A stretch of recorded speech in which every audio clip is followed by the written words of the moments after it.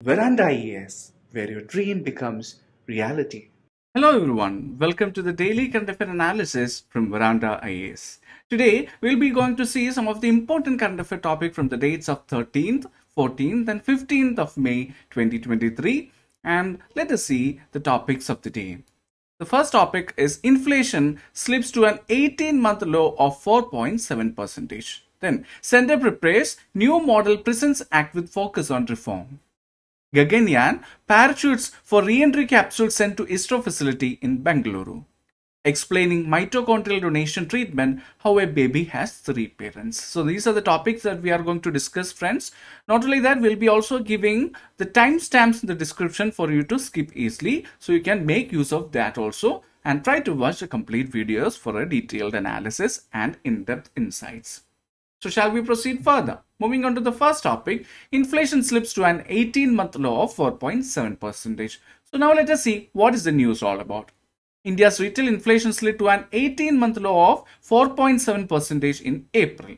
So which is much below the Reserve Bank of India set 6% tolerance threshold for price rise for the second successive month in this year, and the decrease in retail inflation is a positive development for the economy. Definitely it is coming within our stipulated limits. It could give the RBI more flexibility in its monetary policy decisions also. Now let us try to understand more factual details about it. What is this retail inflation?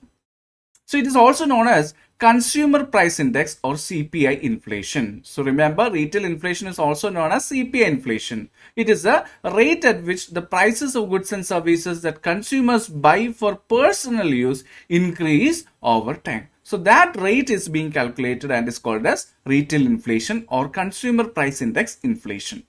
So this measures the change in the cost of a basket of goods and services that are typically purchased by household people, like that of medical care, transportation, food, clothing, housing, etc. In this, you should understand the CPIs are of four types. One is CPI for industrial workers, CPI for agricultural laborers, CPI for rural laborers, CPI for urban non-manual employees also. Among this, the first three, that is CPI for industrial workers, agricultural laborers, rural laborers, this is being compiled by the Labor Bureau. Don't forget, this is being compiled by the Labor Bureau, which is in the Ministry of Labor and Employment. Whereas the fourth one, that is the CPI for urban non-manual employees, is being compiled by NSO. NSO is National Statistical Organization. So NSO is compiling in the Ministry of Statistics and Program Implementation. So this is the different bodies who are compiling. That is CPI for industrial workers, CPI for agricultural laborers, CPI for rural laborers are compiled by Labor Bureau under the Ministry of Labor and Employment, whereas CPI for urban non-manual employees is being compiled by NSO in the Ministry of Statistics and Program Implementation also. Now let us try to understand more factual details about CPI. The base year, that is a year with which we calculate as a reference for every year's calculation, is based on 2011-12 CPI. So in 2020, the Ministry of Labor and Employment also released the new series of Consumer Price Index for industrial worker with the base year 2016. This you should note it down. That is, out of all the CPI for industrial workers, their base year have been changed into 2016. Then the Monetary Policy Committee or the MPC, they still use the CPI data to control inflation. So in April 2014, the RBI adopted the CPI as its key measure of inflation also. Here you will be thinking, who are these MPC or what is this MPC? So this MPC or Monetary Policy Committee will be responsible for fixing the benchmark interest rate in India. So the committee will be held 4 times a year, and this committee will be consisting of 3 officials of the RBI, then 3 external members who are nominated by the government of India also. But the RBI governor is the ex officio chairperson and has the right of a casting vote in case of a tie between these 3 people from RBI side and from the government side. So they constitute what we call it as MPC. Okay. Now, when you are learning about CPI, it is also very important for you to understand and learn about what is WPI or Wholesale Price Index. Now, let us see what is this Wholesale Price Index. So, it measures the changes in the prices of goods sold and traded in bulk by wholesale businesses to other businesses. And here you should understand that it is being published by the Office of Economic Advisor, Ministry of Commerce and Industry. And the major criticism of wholesale price index against CPI is that the general public does not buy products at wholesale price. That is very correct, right? So when we go to any shops, we are getting or we are buying products at the retail price. Whereas we are not buying any kind of a products from the wholesale rate. So if we are calculating the wholesale kind of an inflation, like it is not the right margin or the right index to say what is the situation that or how much percentage is the rise or the fall, because consumers are getting the products or the consumers are getting the goods and services only in the CPI. Okay, so that is why we can see that CPI is more commonly used for the C. Moving on to the next topic. Center prepares new Model Prisons Act with focus on reform. So the Center has recently finalized a comprehensive Model Prisons Act of 2023 to replace the Prisons Act of 1894, the Prisons Act of 1900 and the Transfer of Prisoners Act of 1950. Now let us see what are some of the stipulated highlights of the Model Prisons Act 2023. So it says that the prison will be viewed as a reformative and correctional institutions. Okay, reformative and correctional institution with a focus on transforming and rehabilitating inmates back into society as a law-abiding citizens. Rather than considering it as a hell, they are being viewed as a reformative and correctional institutions for creating a law-abiding citizens. Then it will address the gaps in existing act by providing guidance on the use of technology in prison management, making provisions for parole, furlough, remission to prisoners to encourage good conduct. That means such kind of an incentivization will be given for the inmates for like being or do some good conducts in the society. It will also have special provisions for women and transgender inmates in the jail also.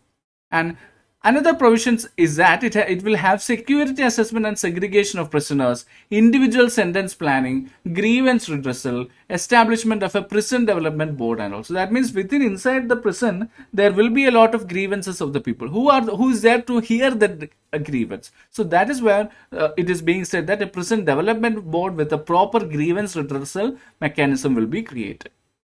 Then what it has provision for the use of technology in prison administration such as video conferencing with courts and scientific and technological interventions in prisons properly. Not only that, it will also include provisions for the punishment of prisoners and jail staff for using prohibited items like mobile phones in jails, which is very commonly it is a kind of a secret which everyone knows, right?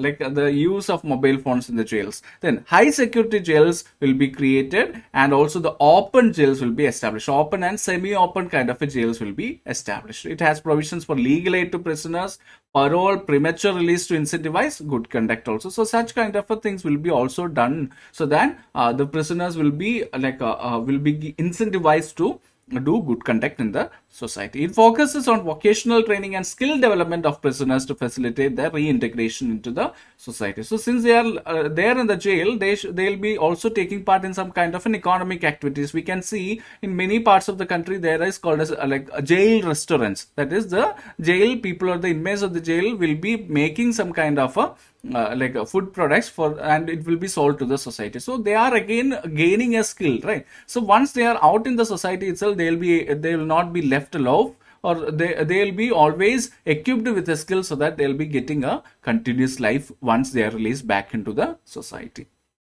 Moving on to the next topic, Gaganyaan parachutes for re-entry capsule sent to ISRO facility in Bengaluru. Let us see what is the news about. So indigenously developed parachutes for the safe return of the capsule that will carry astronauts under the proposed Gaganyaan program are set to undergo fitment tests at the ISRO facility in Bengaluru.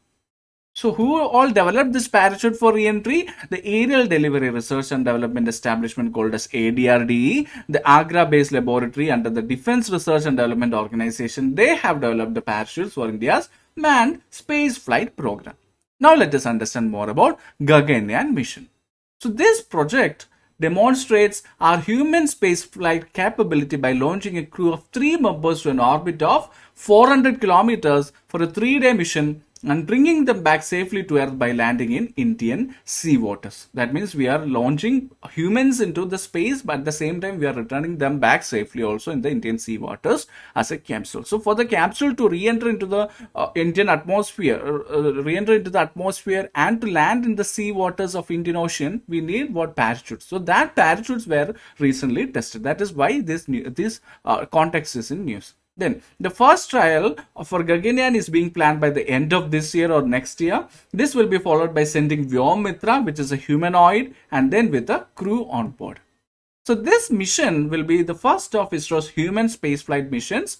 And before that, only US, Russia and China are the three countries to have conducted human spaceflight. So ISRO's Geosynchronous Satellite Launch Vehicle, that is GSLV Mach 3, that is a three-staged heavy lift vehicle, will be the one going with the Gaganyaan mission also. Now let us understand what is the significance of this Gaganyaan mission. It is a great example for India's aim of self-reliance. That is, it is completely in line with our vision of Atmanirbhar Bharat and also our Make in India initiative. And also, it is a great boost for our R&D that is there in India. That is, it will definitely enhance our R&D, and also our sustained and affordable human as well as robotic program will be delivered in front of the world from India. Then focus on regional needs. That is, right now we are having international space station, but understand, one international space station is not enough for meeting the requirements globally. So one ISS is not enough for the global needs. So we need such kind of a more advancement with respect to the domain of space exploration, strengthening international partnerships. So through sharing of challenging and peaceful goals, we will be able to partner further with respect to or being as a more developed nation in front of the global scenario. Then what are the challenges we have before that? Environmental hazards, because most of the astronauts who are going for the same will have to face a lot of environmental hazards because of the lack of gravity in the space, atmosphere, danger of radiation, everything. Then the medical issues for astronauts because of the microgravity and isolation. Then the technological challenges that we are facing, the aerospace technological challenges, because we are just like a startup, right? ISRO. So it is a kind of a new domain that we are entering with our pride. So we can see that it is going to have certain kind of challenges with respect to our aerospace domain also.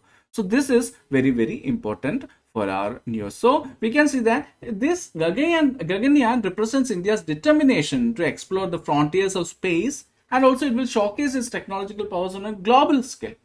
But it will also inspire our future generation and contribute to India's overall scientific and technological progress in the near coming years. Moving on to the next topic, explaining mitochondrial donation treatment, how a baby has three parents. So recently, a baby has been born in UK using MDT, that is mitochondrial donation treatment, which involves using the DNA of three people in an effort to prevent children from inheriting incurable diseases through mitochondria. Now let us see how it works. That is, by combining the sperm and egg of biological parents along with the mitochondria from a donor's egg. So we'll see in the next slide how this thing works. Then mutations in mitochondria or the damaged mitochondria because of the mutations are the main reason for the inheritance for the diseases which are being inherited from the mother. So we can see that these damaged or the mutations in mitochondria can be inherited only from the mother and can affect all the children a woman has. Approximately 1 in 5k or 10k children are born each year with a mitochondrial disease also. Now let us see what is the process behind it. So here you can see this is the mother's egg, right? That is a biological mother's egg, and it has damaged mitochondria. Here you can see the red dots. These red dots are the damaged mitochondria. So this healthy nucleus is extracted from the mother's defective eggs, and this nucleus is being sent to the donor's egg. So there a donor will be there, and the healthy nucleus from the biological mother's egg is extracted and is being replaced with the donor's egg. So what will happen here? In the donor's egg, the mitochondria will be very, very healthy, but the nucleus will be replaced by the biological mother's healthy nucleus. So the nucleus is removed from the healthy donor egg and replaced with the mother's nucleus. Now we can see that the nucleus is also healthy, the mitochondria is also healthy, but the mitochondria actually belongs to the donors. Is it clear?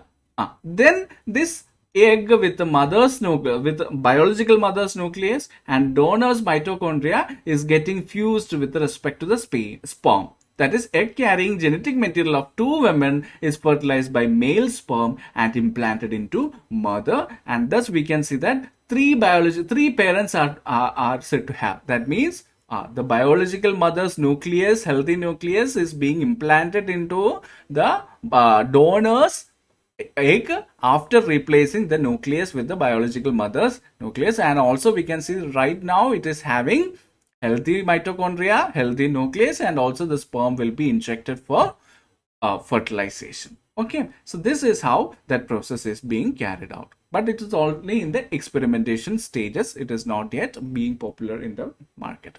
Moving on to the question of the day. Which of the following statement best describe the objective of India's Gaganyaan mission?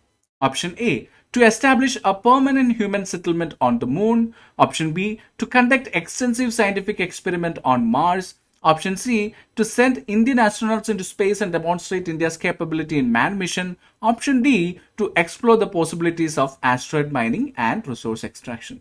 So, from the description, we already said that the main aim or the objective of India's Gaganyaan mission is to send Indian astronauts into space and demonstrate India's capability in manned mission. So, the right answer to this question is option C. Okay? Yes. So, I hope today's topics are clear to everyone. So please do give your comments and suggestions in the comment section below. Thank you so much. Unless and until we meet next time, this is Prince J signing off. All the best. Thank you.